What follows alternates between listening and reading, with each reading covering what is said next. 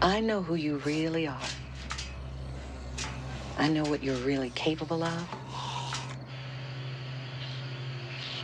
You didn't say all of it, but you said enough. And I can see it. It's still there. It's still there.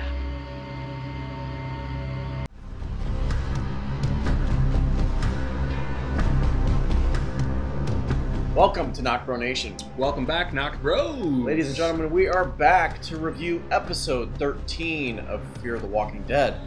Blackjack, yes, I'm just about to say that. Yeah, Blackjack. Very good episode. We'll probably be reviewing this in the I wouldn't say 3 chapters, but 3 storylines. There were 3 primary storylines. John and Strand, Luciana, and Morgan and the rest of the crew. So, but all in all, great episode. I thought it was a really great episode. I agree. Yeah. We got some crazy, filthy woman stuff in there. It is evident with 3 episodes left, 14, Yeah. 15, and 16, that we are only going to get this whole story of them scattered and then them coming together. I think it's evident now that we're not going to get any major storyline. No. But with that said, I still think it's exciting because really a lot of people like to see survivors on the road. I do, You know, and that's like one out thing that in the wild. And that's one thing that we love about The Walking Dead and Fear. It's like we get to a certain point to where they're sitting in a place for too long, and it's like, God, we miss that action of being out in the wilderness and always being on high alert, and just something can happen in a blink of an eye, and they have to react to it. So I like it. I've been liking it a lot. So yeah, so let's pick it up. We find out where John. So in this review, we're gonna hit the groups. Yeah, we're not gonna go in chronological order because it jumps back and forth a lot. Yeah. So let's start with John and Strand.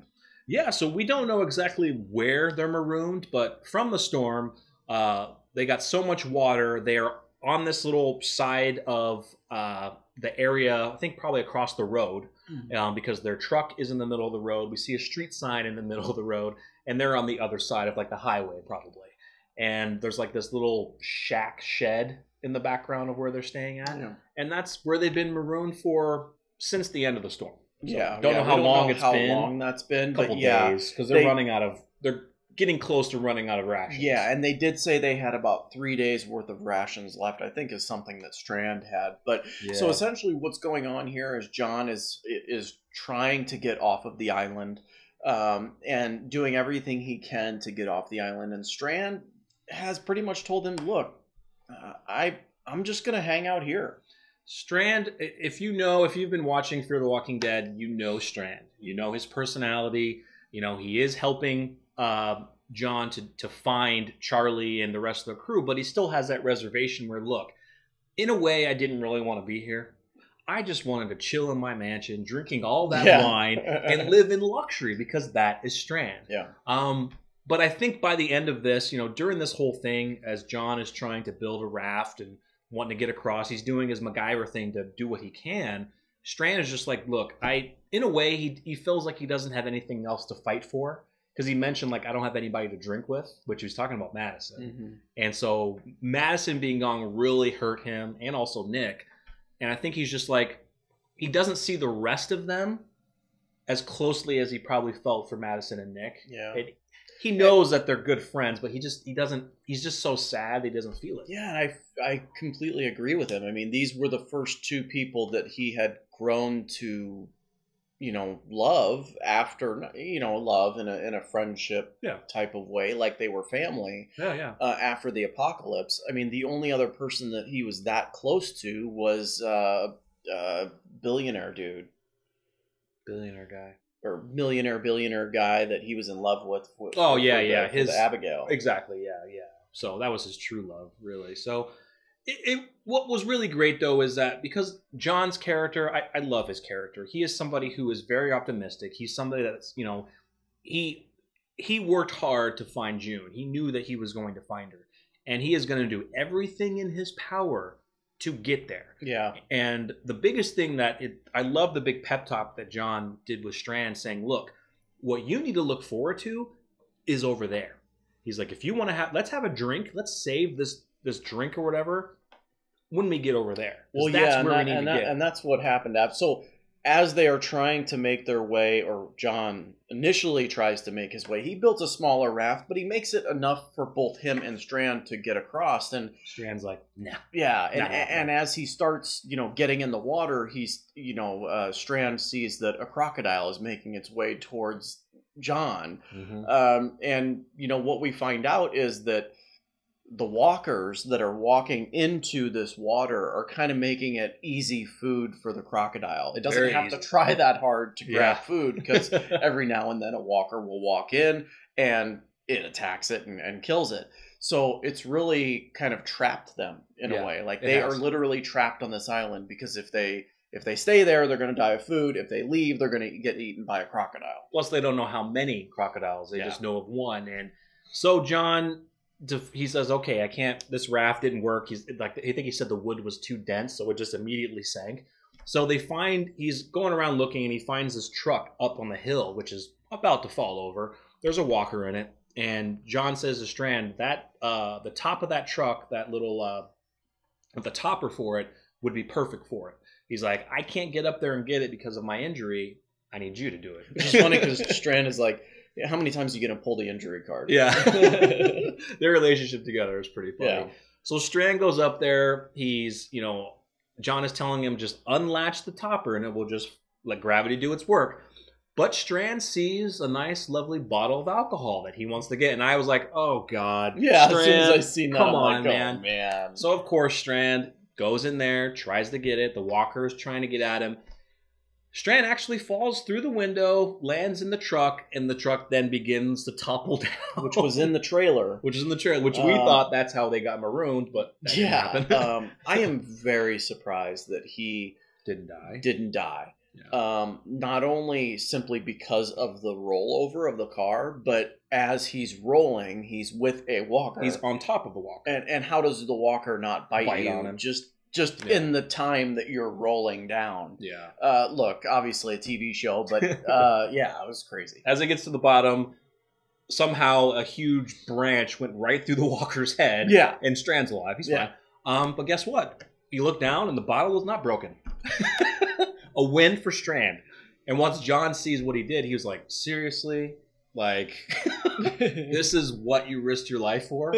But see, that's the thing, though. That's what Strand is, that it's not just a bottle of alcohol. It's something that he drinks his pain away, which is sad, but I wouldn't say alcohol is something that he holds on to. It's kind of what he just does. It all goes to his personality. It does. Like, Strand is all about what he wants to do and how he's going to live his life. And it doesn't matter who's in his life. He even proved that with Madison and Nick, that he's willing to do what he wants to do to further and improve his life and his path. Yeah. So he's going to do whatever it takes to better his life. That's true. And even if it is a old bottle of liquor in a truck that is with him and stranded on this island, he's going to do it because it makes him feel better. Plus, because it's old, it kind of goes with his thing where he likes luxury. He's like, this is old, this is fancy, gotta have it. Yeah. So John goes to work again, MacGyvering the topper on there, and he's built, and he's given the talk to Strand saying, look, let's get across there, let's do this, let's find him, let's get out of here. So how are they going to get rid of the crocodile situation? Exactly. Though? How are they going to do it? So he MacGyvers up. He gets the battery from the truck, takes off the horn, and basically hooks it up to where, plugs it on the battery, just and you know what was annoying before that though? How many times did you hear that damn crow chirp in that freaking episode? Like before the horn. The crow? Yeah. In the background. Yeah. No, it was constantly. Yeah, I heard it. I would have shot that freaking thing like right away. It was annoying. Yeah. Anyway. So he builds the raft and they jump on there together. They use the horn to lure walkers into the water, so the crocodile is more concerned with them so they can get across. As they're rowing... Here's another thing with that. Sorry. No, go ahead. How many things is it going to eat? Like, eventually, a crocodile is like any other animal or human. Like, once you're full, that's one thing that Strand you're full. That is one thing that Strand mentioned. He was like, why is she still feeding? She should be full by now. Yeah. Because I think they've seen, you know, maybe it was multiple crocodiles. Maybe it was multiple crocodiles, exactly. So as they're rowing across, John's injury bites up on him, and he actually loses the row. And as the horn is blaring, a couple walkers come in. The crocodile is, you know, distracted. The battery runs out. It's dead quiet.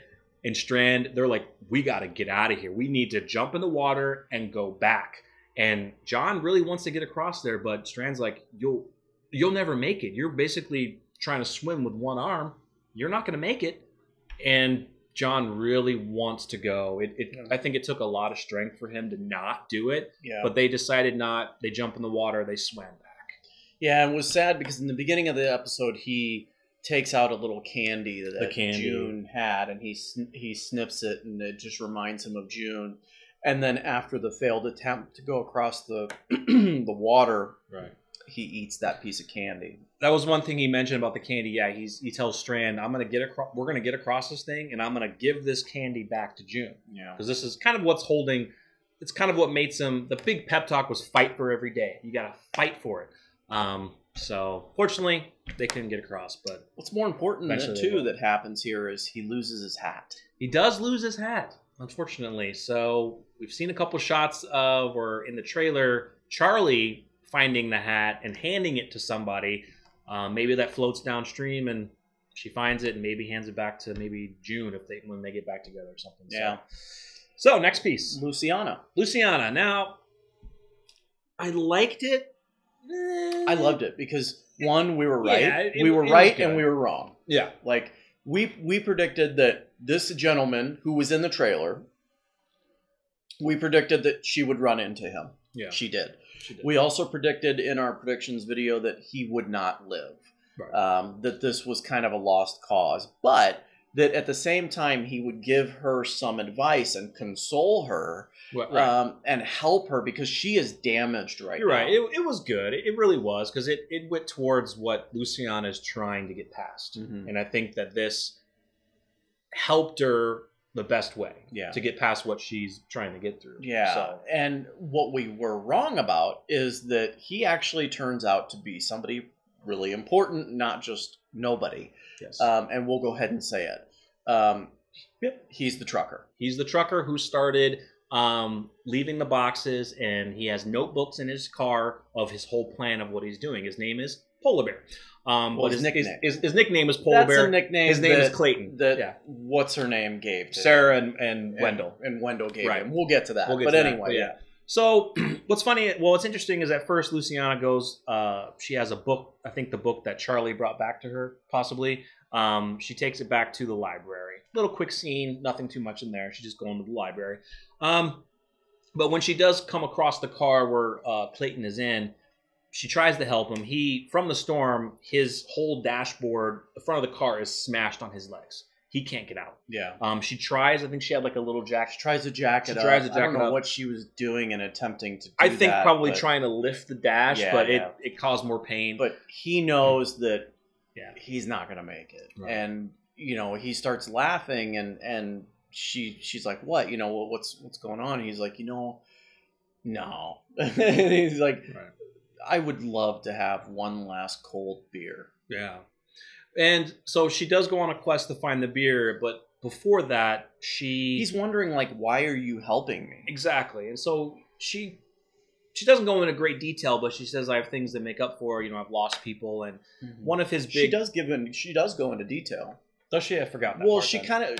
I don't know if that's what she was talking about, but she tells... what was his name? Clayton? She tells Clayton that I was with somebody and he was dying. And I couldn't do anything about it. And I couldn't do anything about it. She was talking about Nick.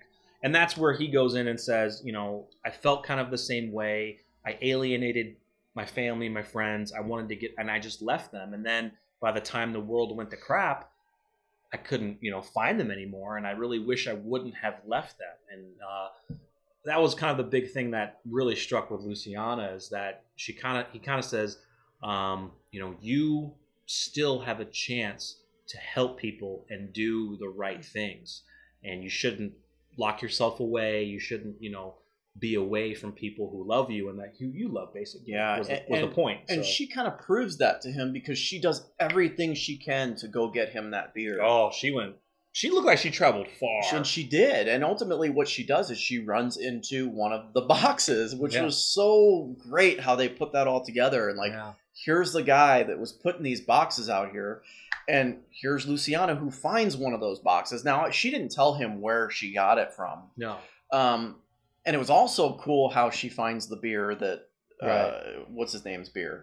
Jim. Jim's beer. Yeah, it's Jim's beer. And he brings it back to him, or she brings it back to him. He's like, it's cold. And she had like an ice pack from there was a first aid kit in there with an ice pack that kept it cold. Yeah. So she asked him, so what was the job that you took you away from everybody? And he was like, I drove trucks. And I knew him. You knew immediately. Immediately when he said I drove trucks, and then he was like, "There's books in the back of I want you to take those of to what I was trying to do, my plan basically." And he does pass away. And part of Luciana's story merges into Morgan's in the group is how Luciana finally communicates with Morgan over the walkie-talkie, and we'll get to that. Yeah. So the Luciana piece was good. I don't know why I said I didn't like it. It was just, I think maybe a couple parts I could have left behind, but the big part I did enjoy with the interaction. I really enjoyed Clayton.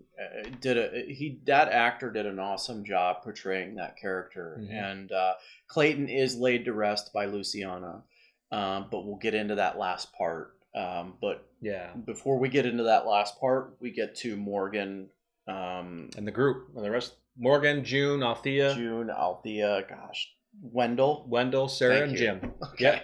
Yeah. So what they are doing, so June is heading out to find Quinn. So they arrive at mile marker 21, which the filthy woman took the tape off, and what they find... Sorry. You told me after the episode, after our last review, what somebody had posted on Twitter, or didn't AMC post this on Twitter? What's that? About Glenn and how he should have known. Glenn or Quinn? Gwen, yeah. Quinn, yeah. Quinn, yeah. It was about how somebody posted on there. It was Quinn should have realized after he passed mile marker 20 and he immediately came to mile marker 27. Like, are you not paying? I mean, you had to have been paying attention to the mile markers, but yeah, it was just funny. Yeah. So yeah, the filthy woman cleaned up the place except for Purvis. Mm-hmm. They left Purvis, and June is frantically trying to, on the walkie-talkie, trying to communicate with Jim or Quinn, and Morgan's like, oh, he's not there. And then they find Purvis and they tell everybody, you got to come here now. And that's where they see Purvis with the writing on the head. And and immediately, who calls in first? No. The dirty lady calls in. They're on the walkie-talkie. Yeah. Yeah, they're on the walk. Who are they talking to? Nobody. She just... she comes in. She comes through. June is trying to communicate with Quinn still. Yeah. And then so the filthy lady comes in and says, She doesn't say anything. She puts that walkie up to Quinn's face, who is zombified. He's zombified. And makes a noise, yeah. And so this is when she does speak, and she says, I told you not to leave those boxes, basically. I made Quinn... Yes, this is Quinn. I've made him stronger. And Morgan recognizes the voice, and when he gets on, she immediately says, is that you, Morgan? And he's like, how did you know my name? And Al immediately says, that bitch has my truck. The tapes. And she's like, I know a lot about you, Morgan. And she goes in, and it's really interesting. Like she basically says, like, I know what you can become. I know what you're capable of. I know what you're capable of. Yep. They don't know, but I know what you're capable of. Yeah. Now, immediately I was talking to Jarrell about this, and she doesn't know everything about Morgan. Like, even Morgan didn't tell Althea everything, about being clear or doing clear or going crazy. Right. So I just think really, It must be just how she probably sees his reaction and how he's speaking, that she knows that he left things out. So I think that she just senses there's more to Morgan than that. And maybe she's good at reading people. I don't know, but she senses it. And so later on in the episode, a little bit, is when Morgan, they're still handing out the boxes. And Morgan's like, you know, the crew is kind of like, look, we should just like not try to go after everybody. He's like, stop making all these stops. Let's just get to Alexandria, basically. And Jim's kind of like, look, man, you need to tell us what's going on. I think you have us coming along with you. We have a right to know. And Sarah was like, I agree with him. What's going on? And Morgan's just like, look, I have a lot of things to make up for, like everyone here. Let's just get on the road, find our people, and get out of here. And he's like, I'm not telling you everything. Yeah, before that, they reveal the nickname for the trucker, which is Polar Bear. Yeah, Polar which Bear. is pretty cool. Because Althea's like, I want to talk to the guy who started this thing. And I think the scene all mashes up together because what is happening is Sarah is saying, we're not going to stick around. We're going. We're leaving. Like, we're not going to... We're taking the truck and we're going. We're not going to help you look for your people anymore. It's getting too dangerous. This lady's crazy. Yeah. She knows where we're at because we are giving ourselves away by sticking with this mile marker plan. And Morgan's like, well, fine. I'll just take your truck and go. And Wendell's hilarious. like, really? It's like, you know how to, navigate 1,000 pounds of truck at 80 miles an hour? Al's like, yeah, it's no different than my truck. Yeah. And then when Sarah brings out the knife, she's like, if you think you can take us... Morgan, not with his stick, with a shovel. Yeah. And they think about it for a second, and they're both like, all right, yeah, we're going with you. Yep. New plan. Yeah, I love those two. They're funny. It was a little bit of comedic relief in that scene. It had to be, so later on, while setting one of the boxes out, they write on one of the flaps of the boxes, if you need help, contact us on VHRP channel 4. Right. You know. And so at the end of Luciana's story, she gets on where she went to the box and found that beer. Yep. That was one of the boxes that Morgan already written the channel on there. So I think it was June that wrote that part. Yes, you're correct. Yeah. June wrote that part. So Luciana contacts and said, whoever left this box, thank you so much. It did more than you ever knew. And Morgan immediately recognizes her voice and says, Luciana, is that you? And she's like, Morgan? And that's how her story ends anyway. Yeah, so that's cool. I loved that scene because that happens right after she buries Clayton. Right. And then we immediately they pick Luciana up. Yep. They're in the back of the truck, and Morgan's looking through the notebooks, and she was like, he said that this would help people. This was important to him, and this would help people. It's just crazy how this one man who already is doing such an amazing act of kindness is now bringing our group together through this act. Right. And yeah, it was amazing. And, it was great. More importantly, it brings our group further together because Charlie actually stops by. We cut to Charlie, who stops at the box and sees the message of the channel and immediately contacts the channel. And Alicia at first was like, what are you doing? This could be a trap. And that was a nice little callback. It was. To season 1? No, 2. Of Fear? Yeah. Yeah. When she was trying to contact with she someone. did. Yeah. And I mean, it fits in, right? Like she got duped by someone on a radio. She's not about to let Charlie do that. Right. So she was a little skeptical at first until obviously Morgan got on the radio and they heard Morgan. And she's like, Morgan? Alicia? So we didn't see, that was the only scene with those two. We'll probably see them in the next episode. Well, and what happens... we'll see. Not the only scene, but a little...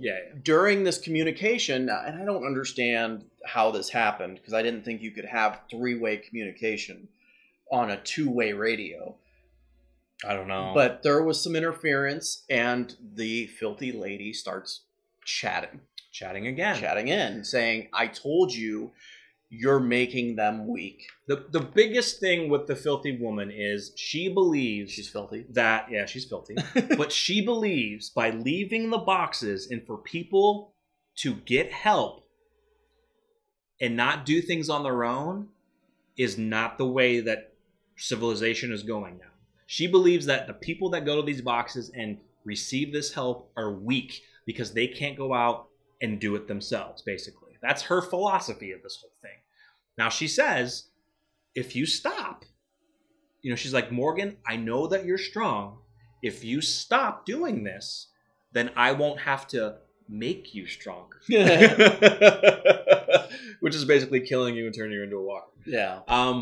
And lo and behold, Sarah's like, Al, what does your truck look like again? The filthy woman is behind them, coming up on them fast. Yeah, gaining very ground fast, pretty freaking quickly. And what does she do? She opens up the side of the truck and proceeds to pull the lever. And luckily, Morgan opening fire. I can't remember now what she says that Morgan knows immediately and tells everyone to get down. I think the filthy lady says something. I can't remember. I think she says like, "Oh, I'm going to show you," or something like that. And he's like, "Everyone get down." They shoot the truck, and now, Alicia is hearing all the gunshots and everything through the wall. Yeah, and now immediately, not immediately. Sorry. From what we could see, she was in the front half of the semi truck as she unleashed the weapons. Yeah. So. I immediately thought, okay, there goes Sarah, there goes Jim, and there goes Wendell. Oh, right. I don't think she's up at the cab yet. But she's close. She's close to the cab because obviously we get confirmation in the trailer. Yeah. They're there.